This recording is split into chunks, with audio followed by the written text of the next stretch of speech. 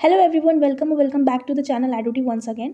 सो आज की इस वीडियो में हम लोग कुछ फिजिक्स के फॉर्मूला बेस्ड एमसीक्यूज देखेंगे जो कि हमारे बीएससी नर्सिंग एंट्रेंस एग्जाम के पॉइंट ऑफ व्यू से इंपॉर्टेंट है। तो यहाँ पे पहला क्वेश्चन बोल रहा है that what is the formula for speed. Speed का फॉर्मूला क्या होता है? ऑप्शंस गिवन है distance into time, distance by time, time upon distance, या फिर एक्सेलरेशन इंटू टाइम।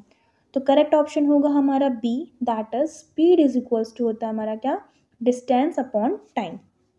फिर नेक्स्ट क्वेश्चन है what is the unit of force. Force की यूनिट क्या होती है? What, Newton, joule, pascal. तो फोर्स की यूनिट होती है न्यूटन। फोर्स को हम न्यूटन में मेजर करते हैं। देन नेक्स्ट क्वेश्चन पे चलते हैं।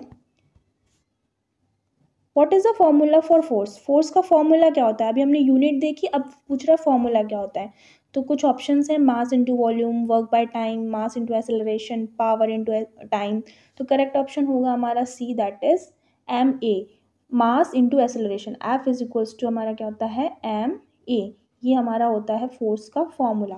नेक्स्ट क्वेश्चन है प्रेशर इज डिफाइंड एज। जो प्रेशर होता है उसको कैसे डिफाइन करते हैं? Force into area, force by area, area by force, या मास इंटू एक्सेलरेशन। तो बी ऑप्शन करेक्ट होगा, that is force by area.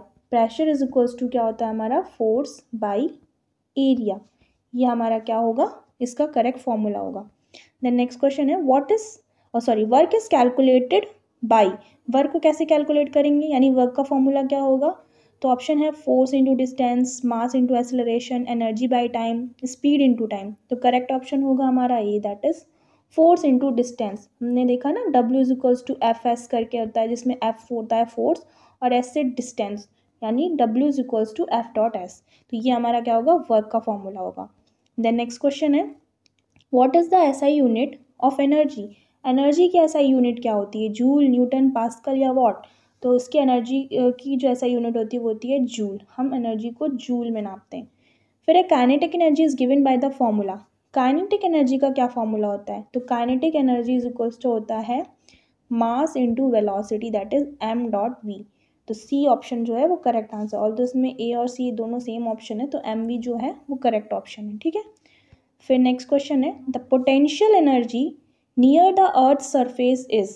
अर्थ है, अर्थ के सरफेस पर जो पोटेंशियल एनर्जी होती है उसका फॉर्मूला क्या होता है? तो potential energy that is P is equals to होता है हमारा M G H, that is B option is correct.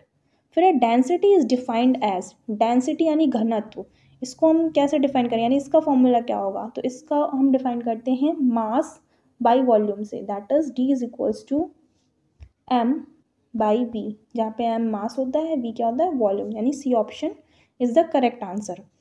फिर नेक्स्ट क्वेश्चन है the pressure in a fluid is given by. जो फ्लूइड का प्रेशर होता है उसको हम किससे मेज़र करते हैं, क्या फॉर्मूला होता है? तो उसका फॉर्मूला होता है एच जी। ठीक है। फिर which of the following has the same unit as work. कौन सा ऐसा ऑप्शन है जो वर्क के मतलब इक्वल उसकी यूनिट है, मतलब सेम यूनिट है? Power, force, energy, pressure. तो करेक्ट आंसर होगा एनर्जी। एनर्जी और वर्क दोनों की जो यूनिट होती है वो जूल होती है, यानी सेम यूनिट होती है। फिर एसेलरेशन इज, एसेलरेशन का फॉर्मूला क्या होगा? तो एसेलरेशन इक्वल टू, यानी ए इज इक्वल्स टू होता है change in velocity upon time. तो एसेलरेशन इज इक्वल्स टू क्या होगा, change in velocity we upon time T. A option is the correct answer. ठीक है।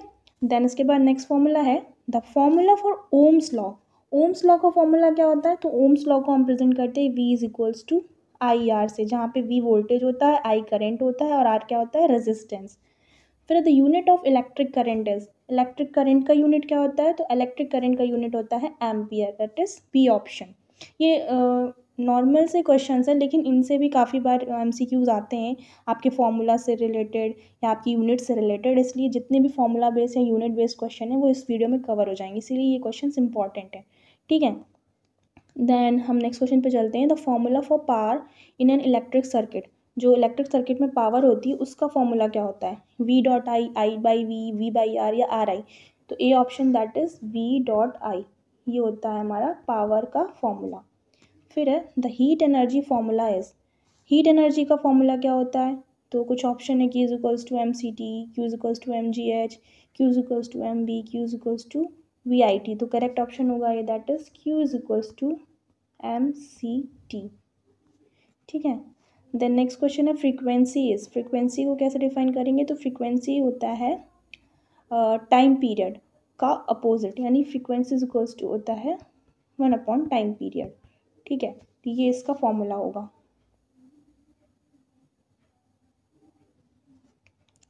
द नेक्स्ट क्वेश्चन है the unit of frequency क्या होती है? तो फ्रीक्वेंसी को हम हर्ट्स में मेजर करते हैं, that is A option is correct. The speed of sound is affected by, जो साउंड का स्पीड होता है वो किससे अफेक्ट होता है? तो वो अफेक्ट होता है टेम्परेचर से। वॉल्यूम, फोर्स और एनर्जी का कोई अफेक्ट नहीं पड़ता।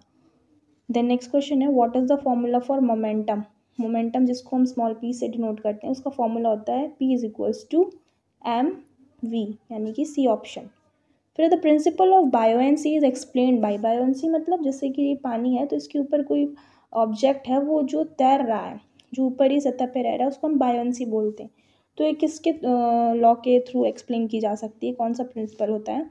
ऑप्शन है Pascal's law, अरैकिमेडीज law, Newton's third law या बर्नौलीज थ्योरम। तो करेक्ट आंसर होगा बी, दैट इज अरैकिमेडीज प्रिंसिपल, ठीक है। आर्किमिडीज प्रिंसिपल जो होता है वो बायोएंसी के प्रिंसिपल होता है।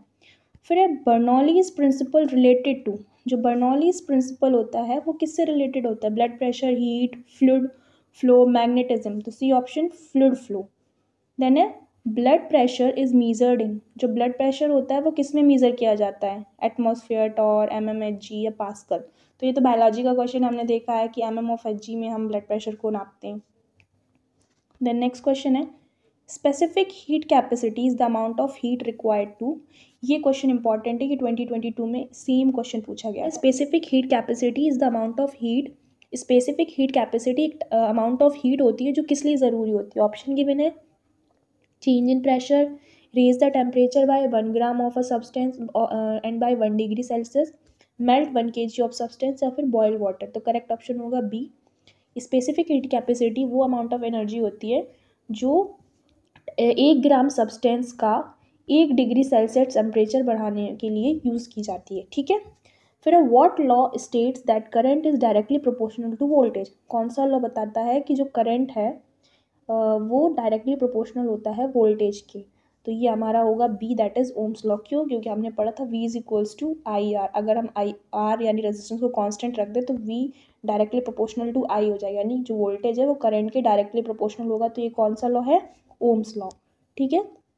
देन इसके बाद हमारा नेक्स्ट फॉर्मूला है, नेक्स्ट क्वेश्चन है what is the unit of resistance, resistance की यूनिट क्या होती है? रेजिस्टेंस मतलब रुकावट, तो रेजिस्टेंस की यूनिट होती है हमारी ओम, हम रेजिस्टेंस आर को ओम इससे डिनोट करते हैं, ठीक है।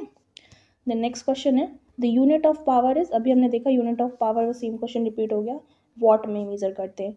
इन मेडिकल फिजिक्स में जो डॉपलर इफेक्ट होता है इज़ यूज टू मीज़र, वो किसको मीज़र करने के लिए यूज़ किया जाता है? हीट फ्लो को, इलेक्ट्रिक फील्ड को, ब्लड फ्लो को या फिर प्रेशर को? तो करेक्ट ऑप्शन होगा ब्लड फ्लो। डॉपलर इफेक्ट जो होता है वो ब्लड के फ्लो को मेज़र करने के लिए यूज़ किया जाता है मेडिकल फिजिक्स में, ठीक है। इसको याद रखना, इंपॉर्टेंट क्वेश्चन है। देन है Pascal's law is used in, जो पास्कल्स लॉ होता है वो किस में यूज़ किया जाता है? स्टेथोस्कोप, हाइड्रोलिक सिस्टम, थर्मोमीटर्स या ECG? तो करेक्ट ऑप्शन है इसमें हाइड्रोलिक सिस्टम, एक सिस्टम होता है जिसमें पास्कल्स लॉ का यूज़ किया जाता है। फिर what is the basic formula for voltage in terms of current and resistance, voltage, current और रेजिस्टेंस इनके बीच में क्या बेसिक फॉर्मूला होगा? तो V is equals to I R, Ohm's law, यही फॉर्मूला बनेगा। तो बी ऑप्शन देखो करेक्ट है, V is equals to I R, B option is correct, ठीक है। So these are some 30 question जो मैंने फिजिक्स के आपको बताया। इसमें कुछ प्रिंसिपल्स, फार्मूलाज, यूनिट्स, ऐसे ही क्वेश्चन आपके फिजिक्स में आएंगे, कुछ बहुत ज़्यादा मेजर टाइप के क्वेश्चन नहीं आएंगे। थोड़े बहुत MCQ आ सकते हैं जिसमें भी आपको फॉर्मूला पुट करके आपको उसका आंसर निकालना है। तो अगर आपको फॉर्मूला पता होगा तो आप निकाल सकते हो, बाकी ईजी ऐसे ही क्वेश्चन आते हैं, बहुत टफ पेपर भी नहीं आता है, ठीक है। तो ज़्यादा पैनिक करने की ज़रूरत नहीं है, अपनी प्रिपरेशन अच्छे से रखिए and all the best everyone for your exam.